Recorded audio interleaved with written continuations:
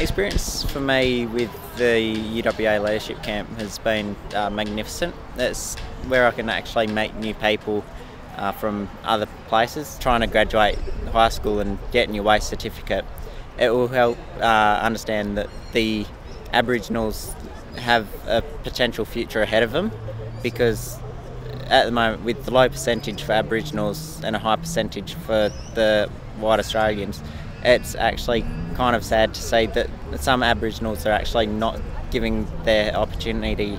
I would like to try and look at the sports science side of it, because if you end up sending a message through to the Aboriginal Australians, being more healthy gives you more of a good lifestyle, and you have more of an opportunity to live longer and all that.